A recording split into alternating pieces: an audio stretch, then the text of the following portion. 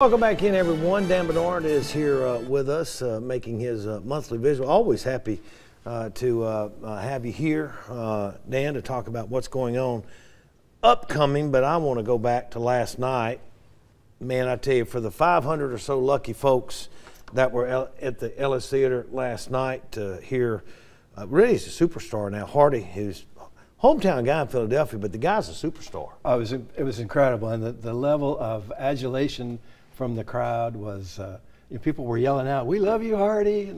It was an amazing night and packed. We didn't have a single empty spot there. He's going to be playing a lot of venues this year, including 2 dates at Vaught-Hemingway Stadium with Morgan Wallen, where there's going to be 40,000 people there. This is intimate as it would ever get with this guy. We're so lucky, and it's just that he did that as a favor for Marty Stewart. He's way past playing at a 500-seat hall, so it's really a rare treat to get to see him that close. So the Ellis has been open now for quite a while. You've had some big name acts, unbelievable, but overall, has it met your expectations, exceeded?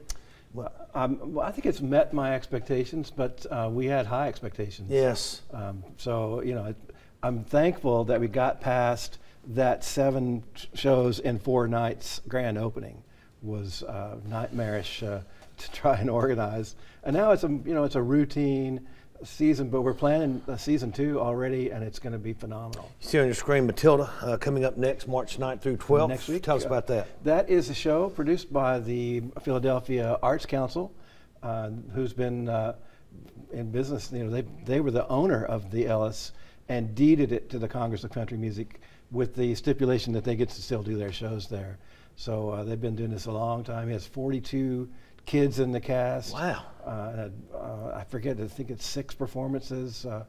Tickets are on sale now from our website. It should be a very fun show. So that is coming up, the 9th is real week from today, isn't it? Okay, Thursday, Friday, Saturday, Sunday. Yeah. On that next week. Well, what is the website? CongressofCountryMusic.org. Right there on your screen, as a matter of fact. There it is. Right there, Matilda, the 9th through the 12th, next Thursday, Friday, Saturday, Sunday at the historic Ellis Theater. Marvelous. I have not set foot in it since it's been redone. I want to very, very soon. Can't wait to get in there. Must come. Cannot wait. Dan's going to stay over through the break and tell us some of the upcoming events and what he can. Anyway, we're going to try to pry some information out. Tell you what is coming up at the Ellis, maybe the latest on Marty Stewart as well.